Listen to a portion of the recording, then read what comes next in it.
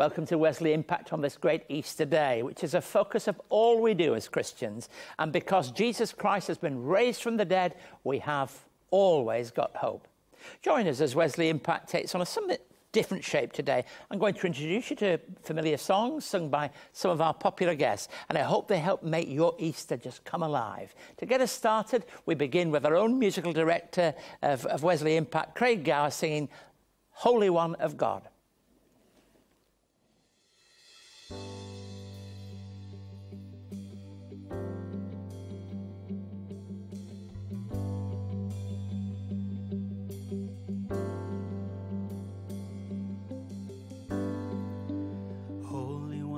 Of God,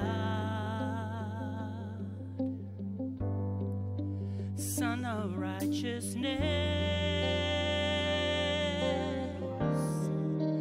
risen Lamb of God, Prince of Peace,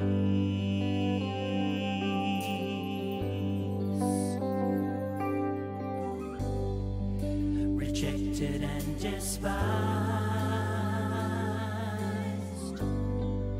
suffered, crucified, this risen Lamb of God, Jesus Christ,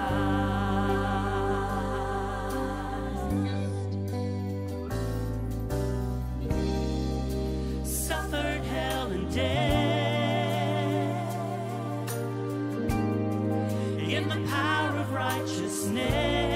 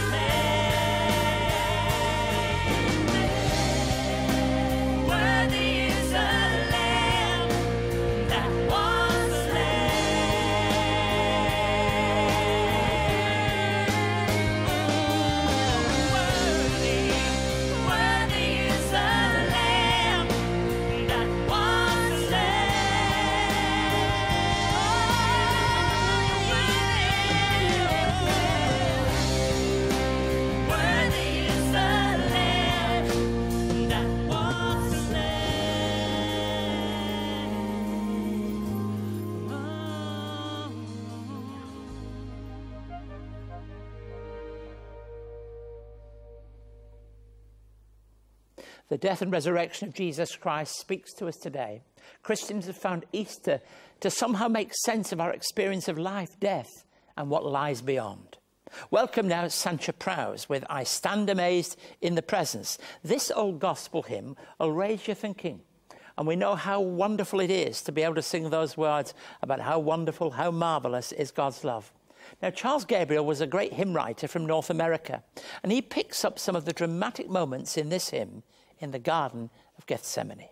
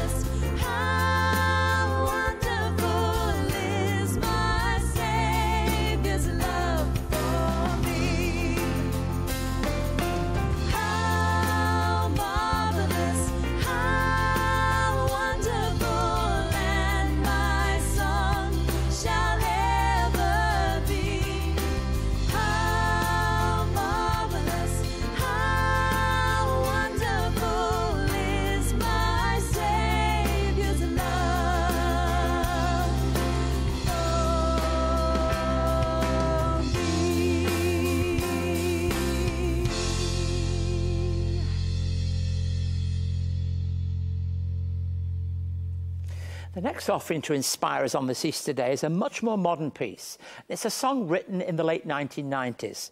Matt Redman, the author, says it came at a time when in his home church in Watford in England, they went through a time of apathy. Despite making a huge contribution to what the church was doing at that time in terms of renewal of worship across Britain, the church itself hit difficult times. The minister did something quite unimaginable for many congregations. He decided to get rid of all the sound system, all the worship band, and saw it as a way of allowing people to get back to the heart of what really matters. After some quiet embarrassment at first, eventually God came back into the experience of worship in a quite remarkable way. Redman remembers writing this song quite specifically and very quickly. We have Deborah Byrne, an Aussie treasure, who's going to sing this for us, a piece written as a result of the renewal in that church. It's called Heart of Worship.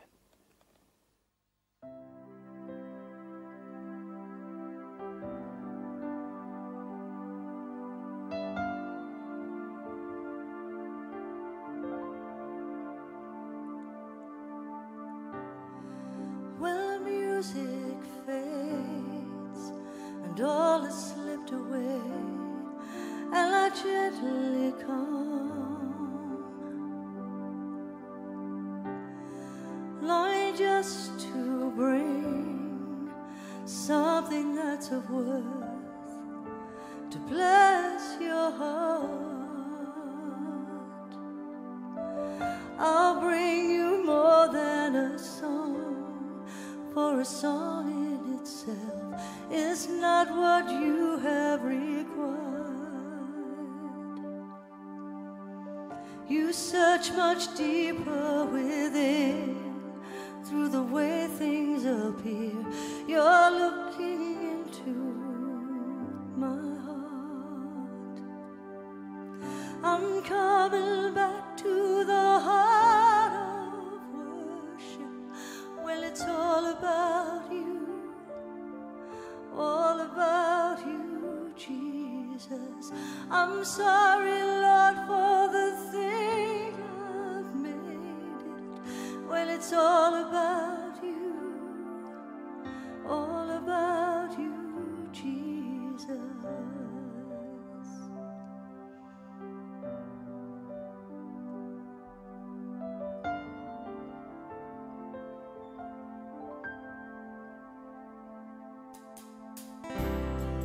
King of endless worth, no one could express how much you deserve. Though I'm weak and poor, all I have is yours, every single breath.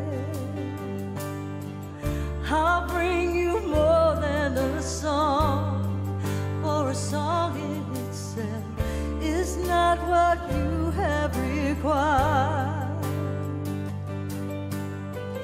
You search much deeper within, through the way things appear. You're looking into my heart. I'm coming back to the heart of worship. Well, it's all about you, all about you, Jesus. I'm sorry, Lord, for the thing I've made it. Well, it's all about you, all about you, Jesus. I'm coming back to the heart of worship. Well, it's all about you, all about you, Jesus. I'm sorry, Lord, for the thing I've made it. Well, it's all about you, all about you, Jesus. All about you. Well, it's all about you.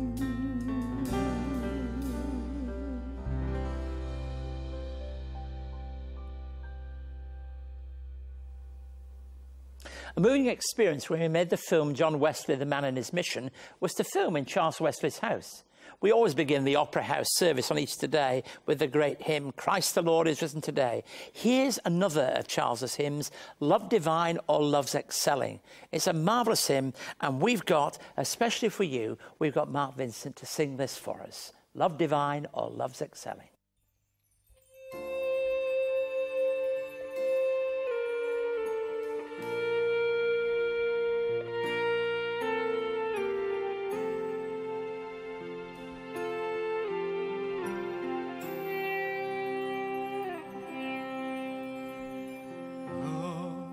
Divine, oh love's excelling joy of heaven to earth come down, fix in us thy humble dwelling, all thy faithful mercies crown. Jesus, thy outward compassion, pure, unbounded love, thy art, visit us with thy salvation, enter every trembling heart.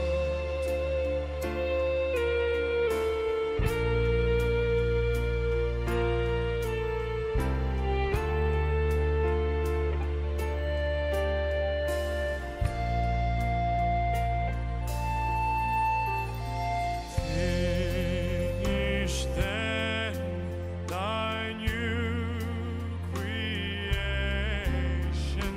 pure and spotless, let us be. Let us see thy great salvation perfectly restored in thee.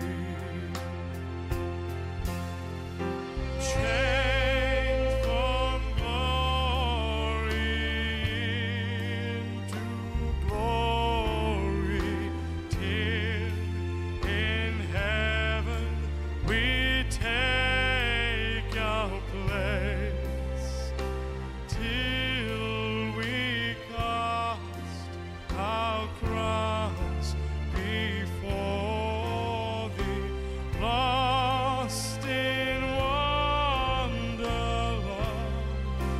and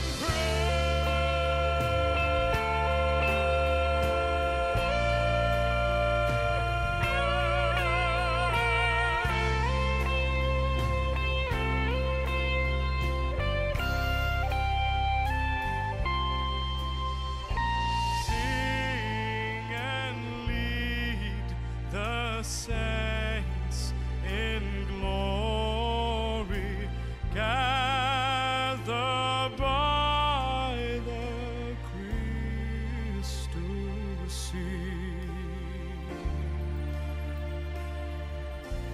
Crystal sea.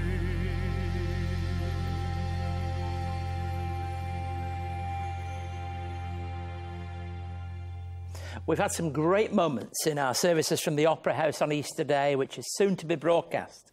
Now, in those services, I can think back of interviews and songs and guests, but a highlight for me was when we sang a traditional hymn, and Daniel Kay, who's twice sung at the Opera House for us and many times on the show, led us with the song, Up from the Grave He Arose.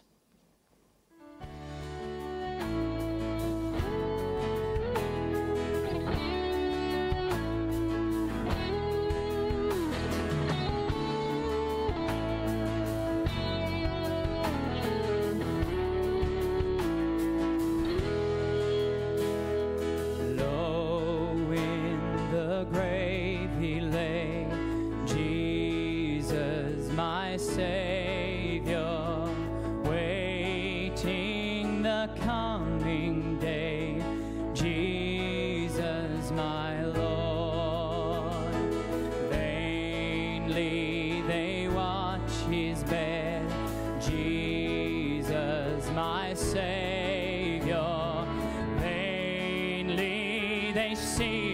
dead. Jesus, my Lord. From the grave he arose with a mighty triumph over his foes. He arose a victor from the dark domain, and he lives forever with his saints to reign. He arose, hallelujah, Christ arose.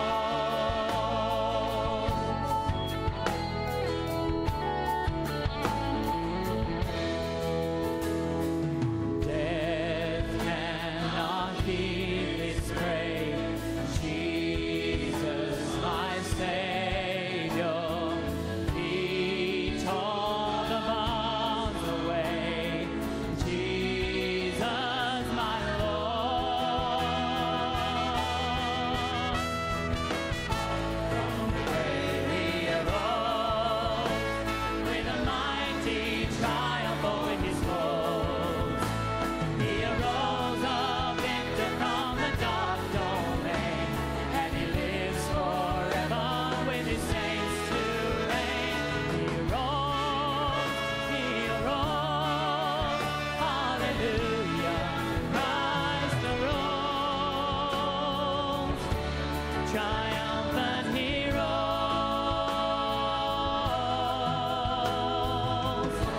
triumphant he rose,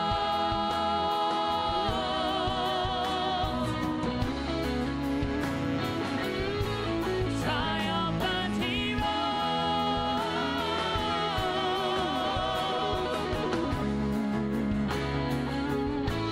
triumphant he rose,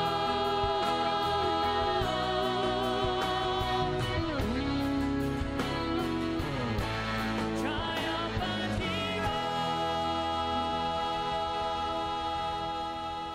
Well, I hope you're under no illusions that it's Easter Day. Let me read to you some words from 1 Corinthians 15, probably some of the earliest account of resurrection in the New Testament, written to the early Christian community. 1 Corinthians chapter 15, verses 17 through to 21. And if Christ has not been raised, your faith is futile. You're still in your sins. Then those who also have fallen asleep in Christ are lost. If only for this life we have hope in Christ, we are of all people most to be pitied. But Christ has indeed been raised from the dead, the firstfruits of those who've fallen asleep. For since death came through a man, the resurrection of the dead also came through a man.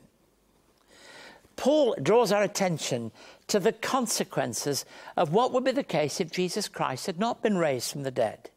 The faith that we have would be futile, and we'd still be living in our sins. Futility is one of those difficult human experiences, that sense of there's no purpose in what we do, it's all a waste of time, it's a waste of space. But the reality is that because Christ has been raised, we have a purpose and a meaning in life. In effect, the awful outcome would have been that we would neither have forgiveness for the present, nor would we have hope for the future.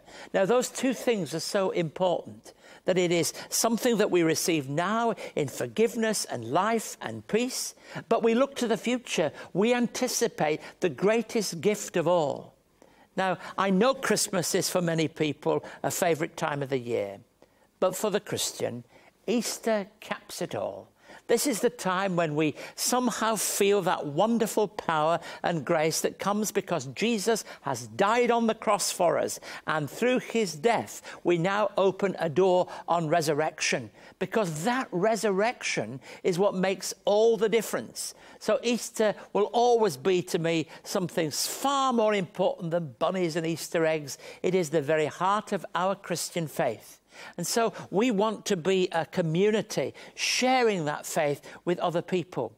I don't know where you are this Easter day, but I do know this, that God in Jesus Christ longs to speak into your heart and into your life, to lift you from where you are to a new place, so that we might be able to say, made like him we rise, so that resurrection becomes not only something we observe as we look at Jesus Christ, but something that we actually know in our own experience. When that happens, Easter becomes more than a formality, certainly far more than just a religious ceremony. It is at the heart of everything that we do. Because Christ has been raised from the dead, we have, of all people, the most to be thankful for. And so we shall share the Easter greeting in the Opera House, that Christ has been raised. Can I then extend to you a very happy Easter? And such happiness is not shallow, but comes as a result of the most marvelous gift of all, the gift of God, the gift of eternal life, the gift that is ours because of this very day, a very happy and glorious Easter. If you would like to know more about today's topic, or for more on Keith's message, contact Keith by writing to Wesley Mission, Post Office Box A5555, Sydney South 1235, or email impacttv@wesleymission.org.au. Many thanks for joining us today. I hope you've enjoyed this very different kind of Wesley Impact on a special Easter edition. Now, if you're on Channel 9, you certainly want to stay with us, because in just a few moments, I'll be back with the annual Easter sunrise service. It's a marvellous day for all of us, live from the Sydney Opera House. Marvellous guests, great singing, the opportunity to really enjoy and celebrate what Easter is all about. This is something I always look forward to, and I long to sharing it with you. And so it's goodbye, and may God richly bless you. And don't forget, this is the day of God's great resurrection in Christ. Goodbye, and God bless you.